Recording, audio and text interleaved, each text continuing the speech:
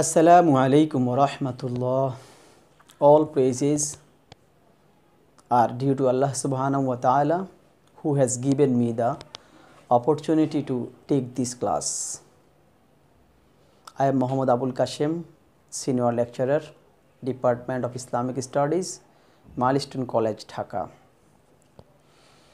My dear students, in our today's class, I will discuss some important topic from Akhlaq-e Hamida. It's chapter 4, lesson 1 to 6. I will discuss from this lesson. I've written some questions. The first question, what is Akhlaq-e Hamida? The word Akhlaq means nature, character, behavior, etc. And Hamida means good, noble, admirable, etc. So Akhlaq-e Hamida means noble character or good character or admirable character.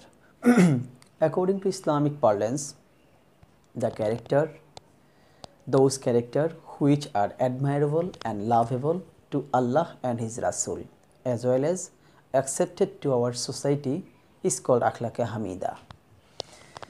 Dear students, you know there have another names of Akhlaq-e Hamida. These are Akhlaq-e Hasana or Husnul Khuluq. Now, the importance of Akhlaq-e Hamida. Dear students, as these questions come as C or D type question, I will give you some points from this part. Importance of Akhlaq-e Hamida. The first point, favorite to Allah subhanahu wa ta'ala. That means a man of Akhlaq-e Hamida or good character is the favorite person of Allah subhanahu wa ta'ala. So, if we want to be the favorite person of Allah subhanahu wa ta'ala, we have to hold the good character or all kinds of Akhlaq-e Hamida.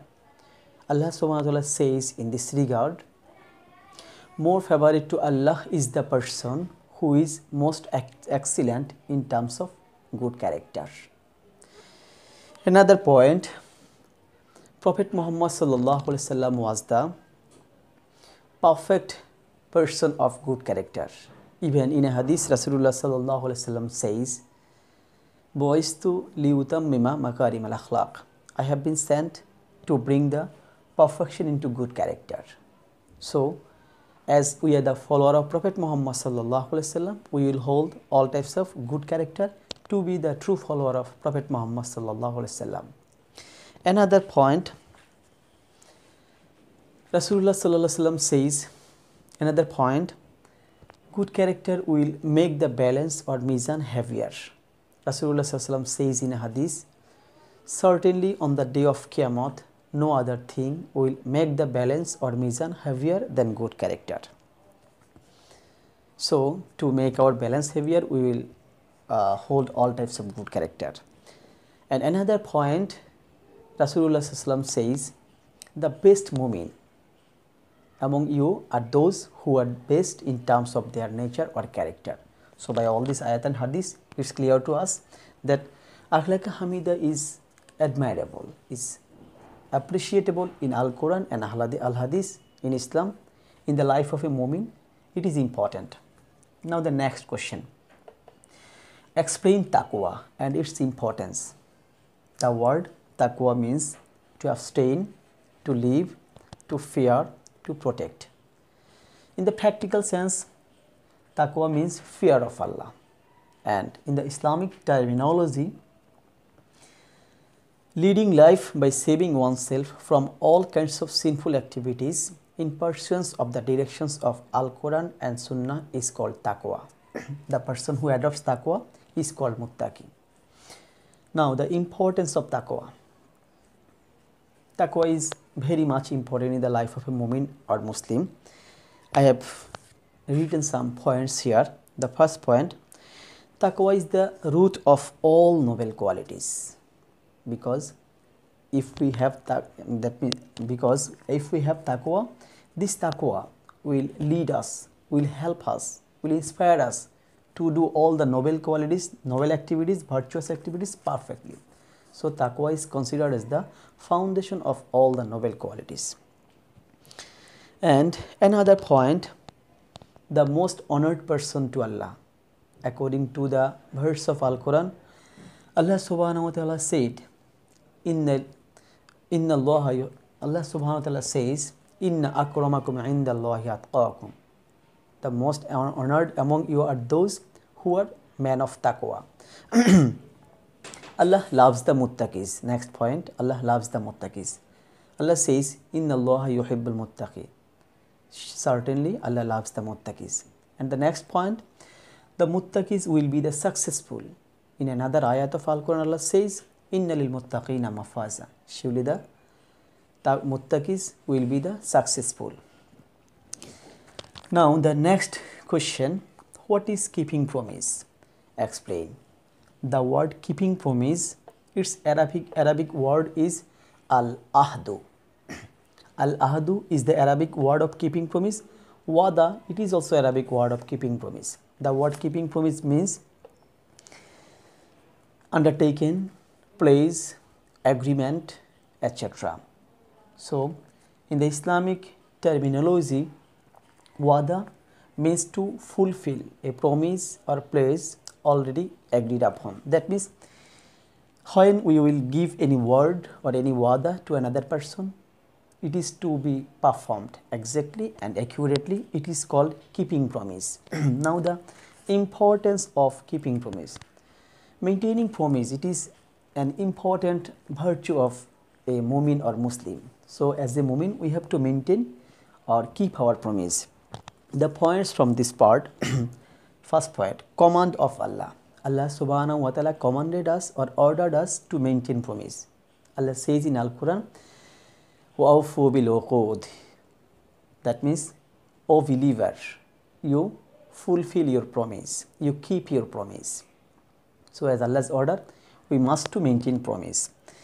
Another point, we cannot be a perfect mu'min without maintaining our promise, because in a hadith Rasulullah sallallahu alaihi wasallam says, La imana liman la ahda lahu. The person who has no wada, who does not maintain wada, he has no iman. So, if we don't maintain our promise, we will not be the true imandar or real mu'min. In another hadith, it is said, there are three symbols of munafiq. One of them are, they breaks promise. So, if we break promise, that is, if we don't maintain promise, definitely we will be the munafiq. So, we will not break our promise. Now, the next question, explain the importance of truthfulness. At first, we will learn what is truthfulness. Truthfulness, its Arabic word is as-sidq, and generally the habit of speaking the truth is called truthfulness. And in the Islamic terminology, to narrate an event or matter without any change, addition or distortion is called truthfulness. That means, narrating the fact exactly without any change is truthfulness. Now, the person who maintains truth is called, truthfulness is called sadiq, and the extreme truthful person is called siddiq. The opposite of sidq, that means truthfulness, is falsehood. So, the word sidq, its opposite will be al-kizb. The person who tells lies is called kazib, and the extreme liar person is called kazzab. You will memorize these terms for your 1 mark question. Now, the importance of truthfulness. As a mu'min, we have to maintain truthfulness. Points from this part, importance. First point, all the Nabi and Rasuls are maintained this good virtue, truthfulness. Our Prophet Muhammad was the Al-Amin. All the Sahabis, all the virtuous persons used to maintain this truthfulness. Even we know the history or incident of Abul Kashem rahmatullah alayhi in this perspective, maintaining his truthfulness. Next point, truthfulness is the symbol of mu'min or Muslim, because if we want to be a mu'min, we have to maintain truthfulness. The person who will tell lie, he will be a munafiq. So truthfulness is the symbol of mu'min and munafiq. There is a proverb, we know, truthfulness liberates and falsehood brings perdition. So truthfulness can liberate us from various types of things. Another hadith, another point, truthfulness leads the way to Jannat. In hadith, Rasulullah sallallahu alaihi wasallam says, you be truthful, as truthfulness shows the way to virtue and virtues shows the way to Jannat. Even falsehood is considered as the root of all evils. The opposite of truthfulness is falsehood. Falsehood is considered as the root of all evils. And there is a hadith from Rasulullah sallallahu alaihi wasallam about falsehood. One day a Sahabi came to Rasulullah sallallahu alaihi wasallam and says, O Prophet Muhammad sallallahu alaihi wasallam, I commit many and many bad activities, but how can I save myself from all types of bad activities at a time? Then Rasulullah sallallahu alaihi wasallam advised him to leave falsehood. That person replied, it's too much easy. But after 1 year, when he came, he says, O Prophet Muhammad sallallahu alaihi wasallam, when I started to leave falsehood, then all my bad activities started to leave me. Thus, it is proved that falsehood is the root of all evils. Now the next question, question 5, what is courtesy? Courtesy means to be polished, to be nice, befitting, and to be gentle, to be polite in nature, in our behavior, in our gesture, in our all types of presentations. This means to be polite, gentle, courteous and modest in all perspective of our presentations will be considered as courtesy. Obscenity, it is the opposite word of courtesy. So as a mu'min, as a Muslim, we have to maintain courtesy always. Now the importance of courtesy. Actually, this courtesy will include maintaining porda or hijab by the mu'min, male or female both. So if we maintain porda or hijab, it is one of the most important part of maintaining courtesy. So if we become modest or polite or decent in our dress up, in our presentations, in our talkings, in our gestures, in any parts of our presentations, then each and everything will be considered as courtesy. This courtesy is important in the life of a mu'min or Muslim. Even in a it is said this courtesy is the foundation of the Islamic society. Even Prophet Muhammad says courtesy is a distinct portion of Iman.